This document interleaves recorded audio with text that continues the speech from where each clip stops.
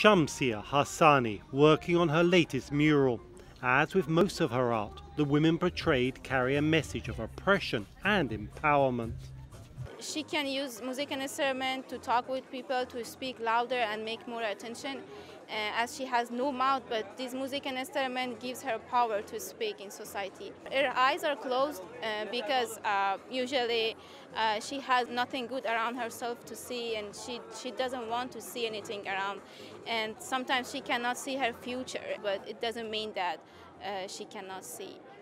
Hassani was born in Iran after her family fled the Afghan war. They eventually returned to Kabul so Hassani could pursue a fine art education at Kabul University, where she now teaches. The opportunity to attend the Istanbul festival and work in a more relaxed environment gives Hassani a welcome break from the pressures of being a graffiti artist in Kabul.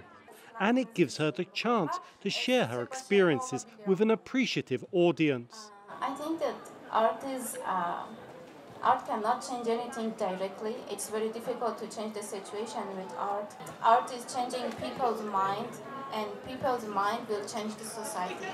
Hassani has already built up an impressive number of works, even in the face of violence and extreme challenges women artists face. I really scared of public spaces. I really scared from explosions happening all the time, and that's usually like I feel usually very hopeless because there are a lot of bad things happening around me, and I cannot change anything.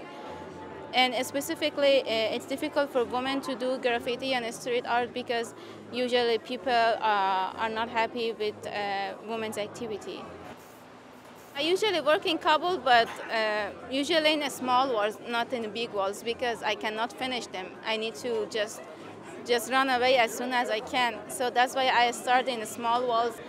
At the festival, Hassani has a rare opportunity to spend a few days on her work, a luxury she says she never gets back home.